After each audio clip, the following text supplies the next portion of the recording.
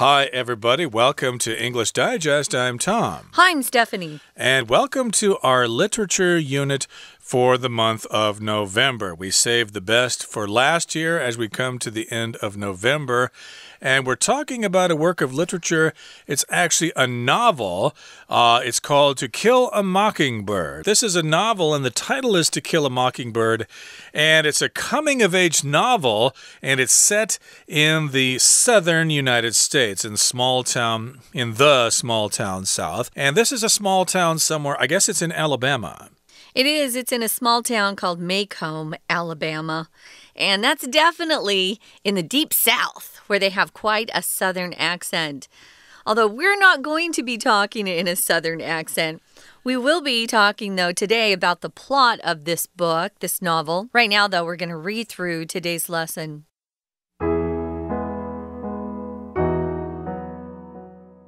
Our story begins in small town梅岗, Alabama, during the Great Depression. Tomboyish 6-year-old Jean Louise Finch, nicknamed Scout, lives with her older brother, Jem, and their father, Atticus. With the help of Calpurnia, their cook, Atticus is able to raise his children while working as a lawyer. Scout idolizes her father, who strives to give his children a moral upbringing. However, Scout and Jem still get into mischief. They make friends with an imaginative boy named Dill, and the three of them become fascinated with the nearby Radley house, where the odd, reclusive Boo Radley is rumored to have been locked up by his family. Scout begins school that fall, but struggles with her teacher's rigid, unsympathetic attitude and the requirement that she needs to wear a dress. Atticus encourages Scout to see things from her teacher's perspective. Throughout the school year, Scout and Jem discover small treasures left for them in the hole of a tree near the Radley house. The children suppose these are from Boo Radley, but Boo's brother later covers the hole, leaving Jem heartbroken. Later that year, Atticus is assigned to defend a black man named Tom Robinson. Tom stands accused of raping Mayella Ewell, the daughter of a cruel white farmer named Bob Ewell. Racial tensions rise in梅岗, and the Finches become targets of abuse by other white residents. Scout and Jem both get into trouble by reacting angrily to insults against their father, but Atticus uses this situation to teach them patience and understanding. For Christmas, the children receive air rifles, though Atticus warns them it's a sin to shoot a mockingbird because they don't do one thing but sing their hearts out for us.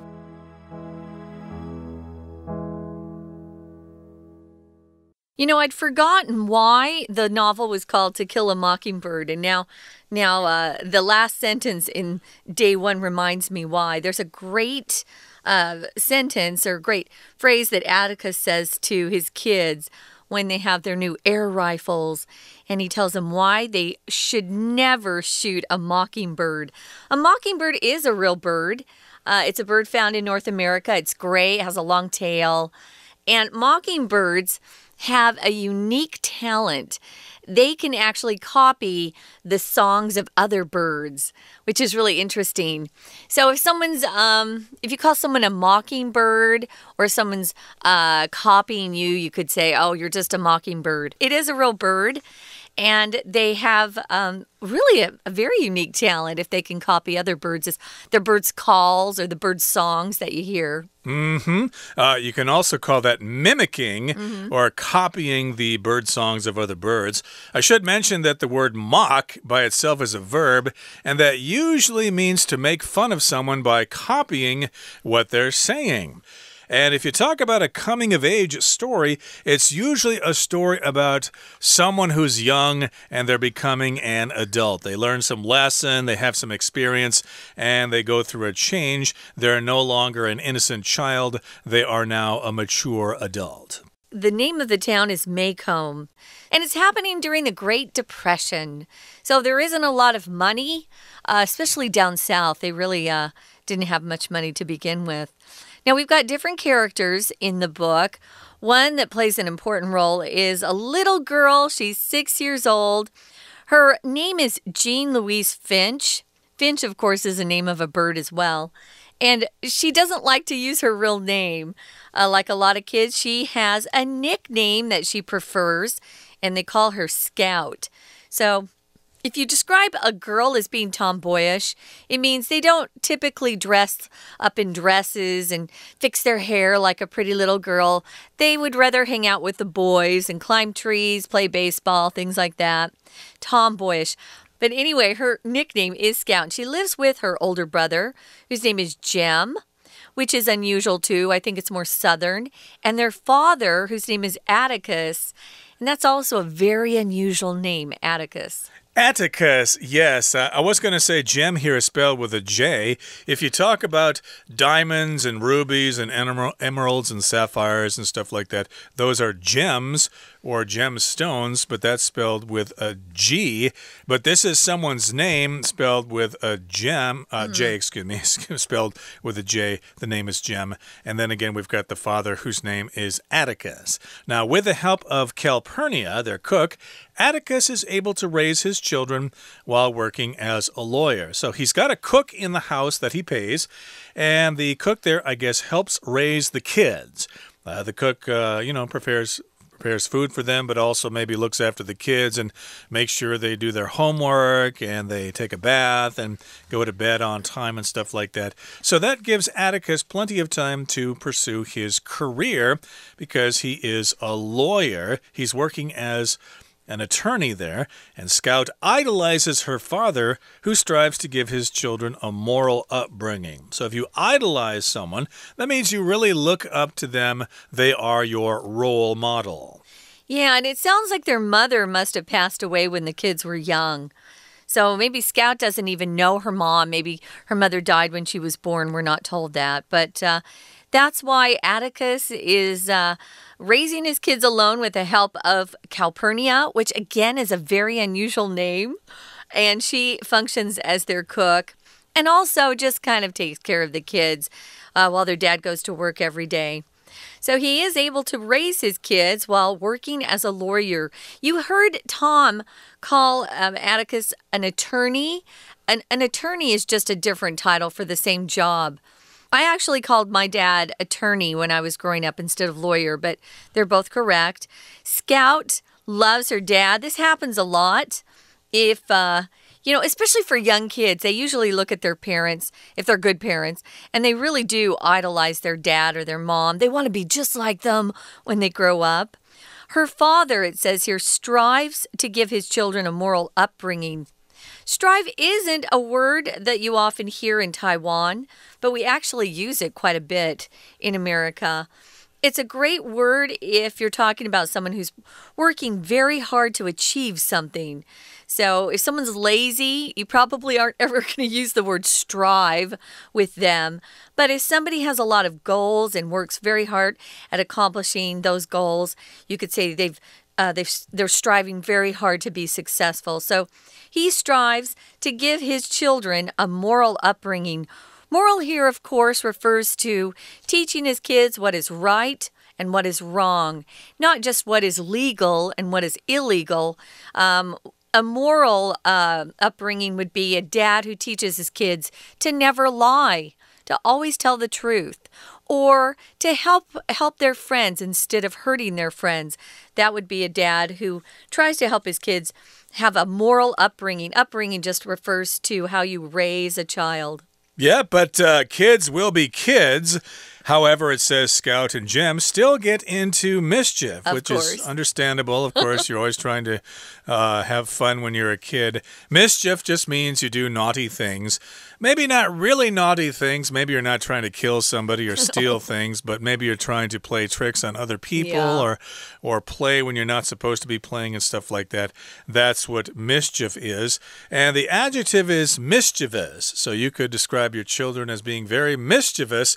if they don't really behave that much and they're kind of crazy and they're having fun all the time and maybe not doing their homework and maybe not doing their chores and stuff like that. And that's what mischief is all about. Okay, that brings us to the midway point in our lesson for today. It's time now to take a break and listen to our Chinese teacher. Hi everyone, my name is Jenny. 今天我们看的是文学单元。我们呢要讨论一个作品，这个作品呢，就是标题里写的 To Kill a Mockingbird。好，那我们就先看文章呢，开始就要谈这个书里面谈的故事到底是什么？好，在第一段里面告诉大家时间跟背景。时间呢，那就要回到很久以前，这其实是1960年代的一个故事。但当时呢，这个地方，这一家人，我们的女主角其实是一个小女孩，然后这个小女孩呢，跟她的哥哥还有父亲住在一起，而他们家里有一位帮忙他们处理家务的厨师，这一位叫做 Calpurnia。 那当然这故事就从这边开始，在这个背景之下，其实这个家庭里面当然母亲已经不在，已经过世了，所以爸爸呢就要担任这个父亲，父代母职，然后把孩子养大。不过这里要注意一个小地方，是文法。文法呢，在这边提到父亲的时候，他说我们的这个小女孩 Scout， 她很崇拜她的父亲。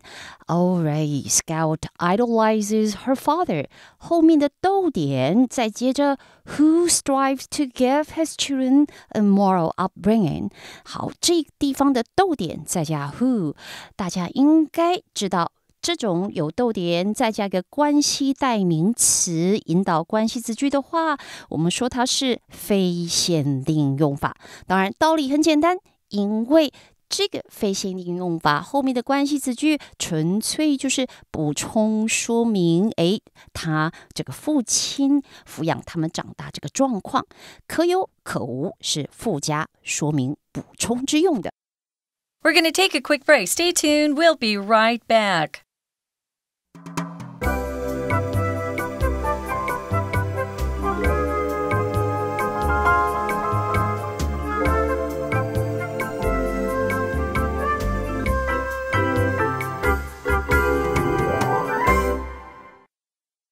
Okay, welcome back. Again, we're talking about our work of literature for the month of November 2020.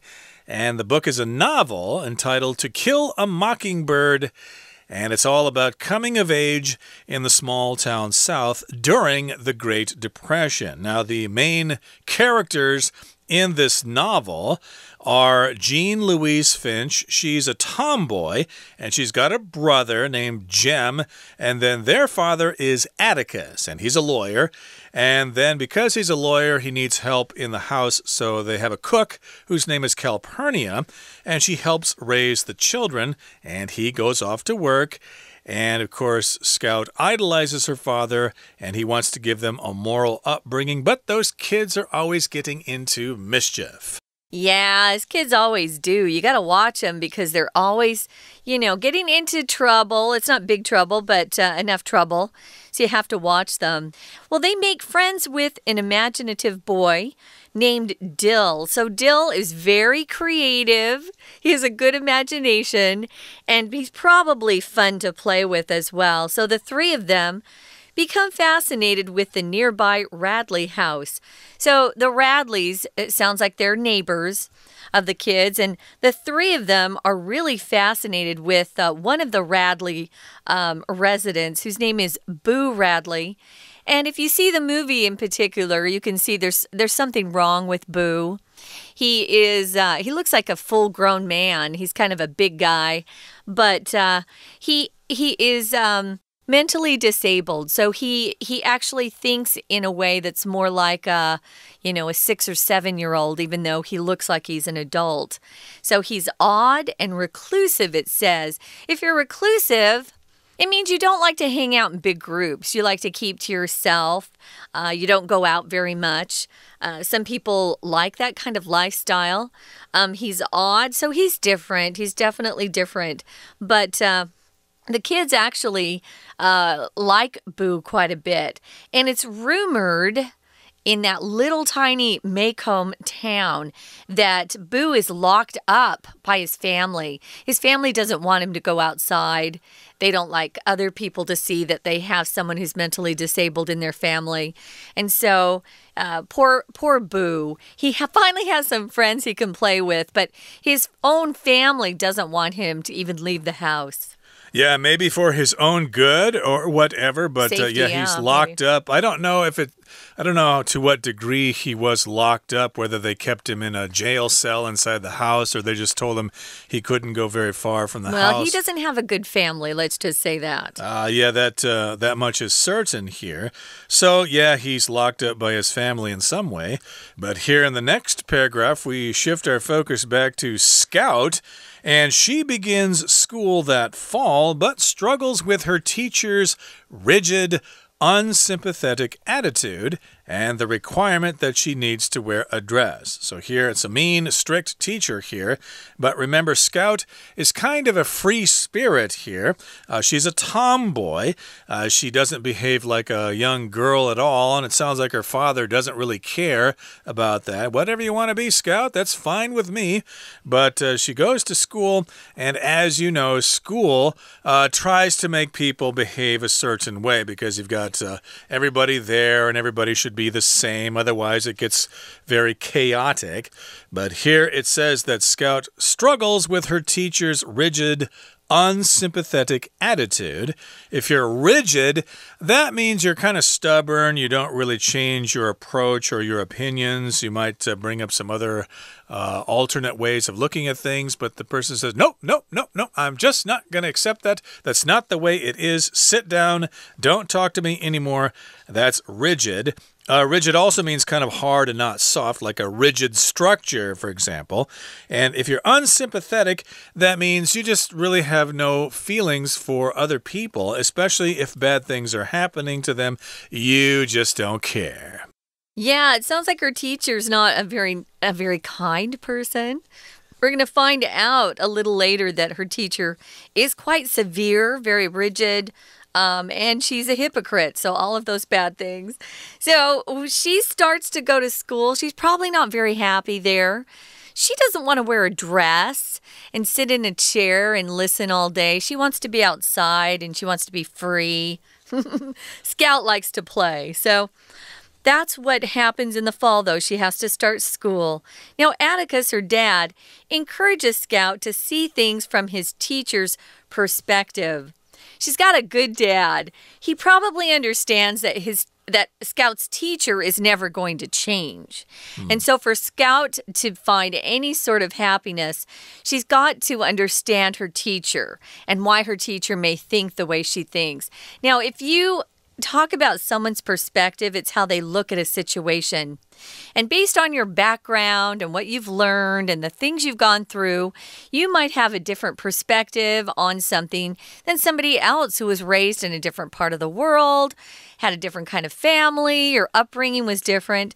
Well, Atticus is a good dad, and he says, but Scout, she may be those things, but you need to try to understand things from her perspective. Try to see things like your teacher sees them.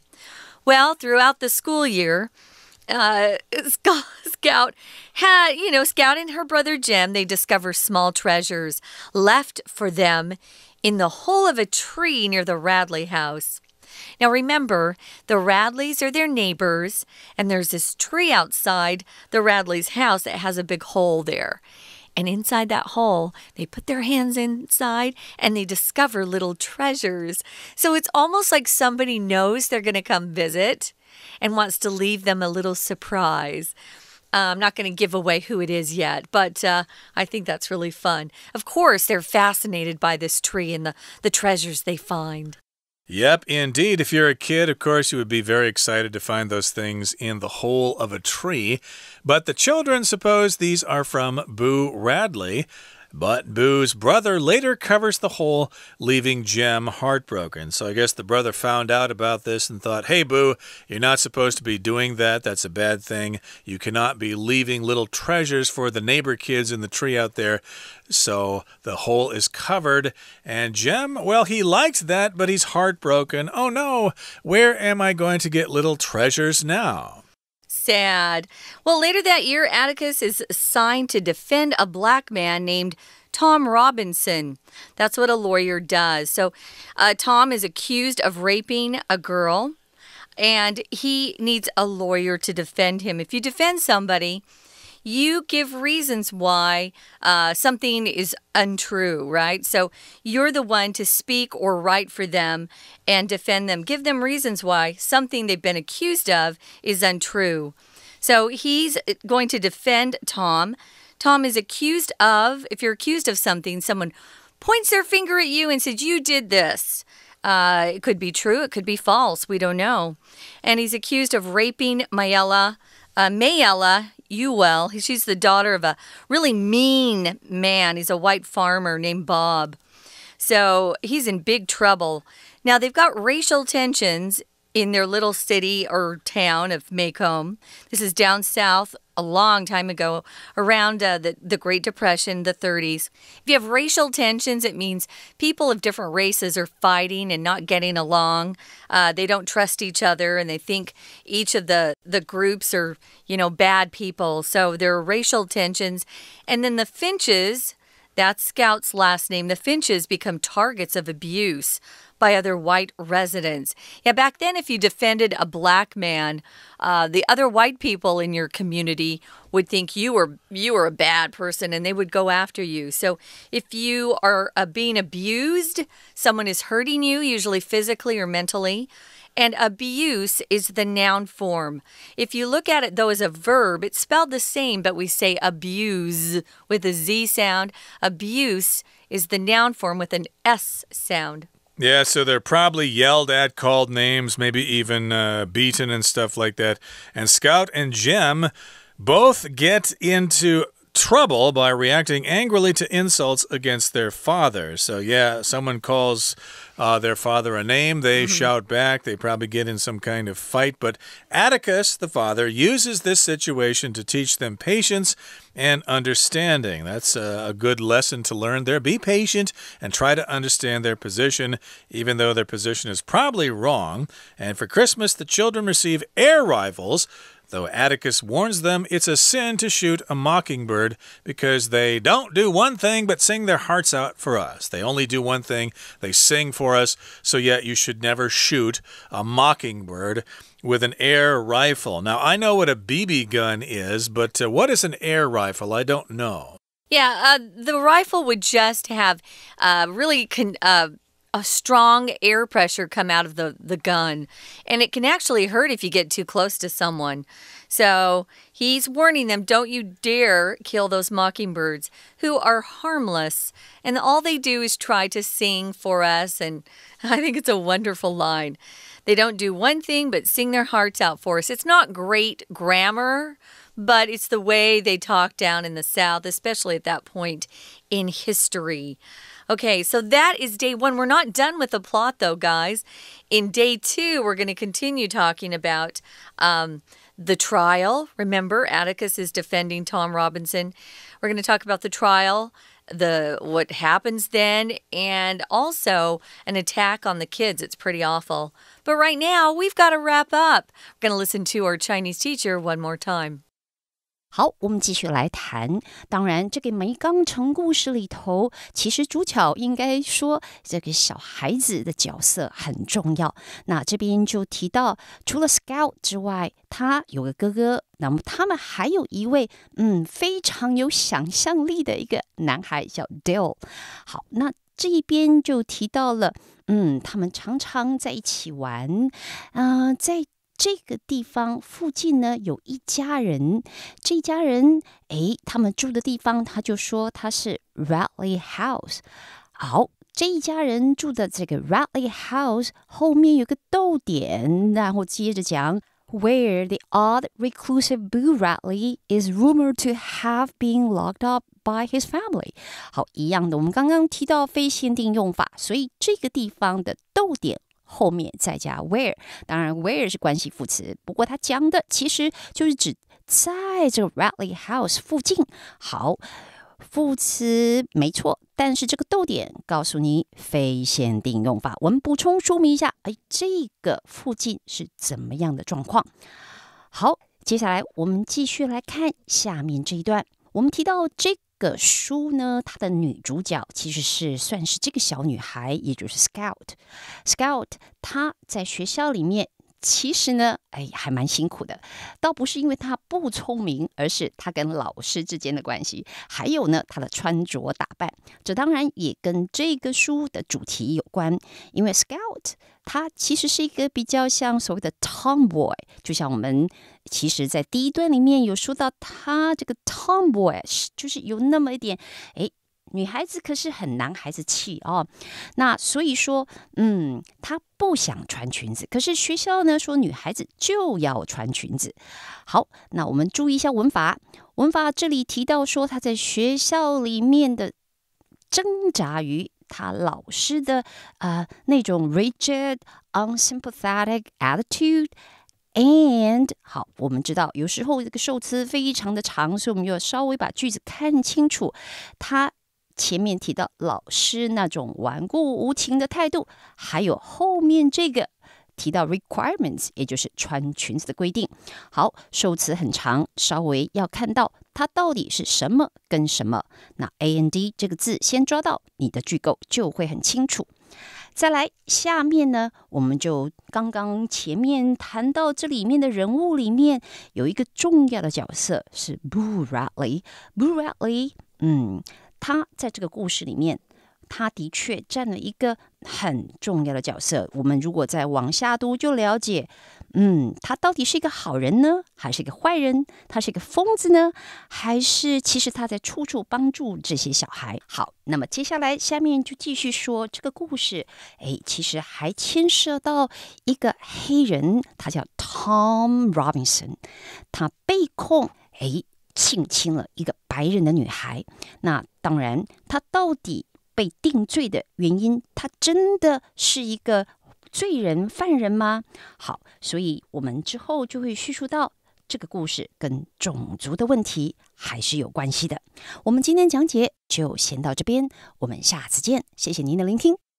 That's it for today, but please join us again next time because we're going to continue to summarize our featured novel for the month of November, To Kill a Mockingbird. It's all about coming of age in the small town South. Please join us then. From all of us here at English Digest, I'm Tom. I'm Stephanie. Bye. See ya.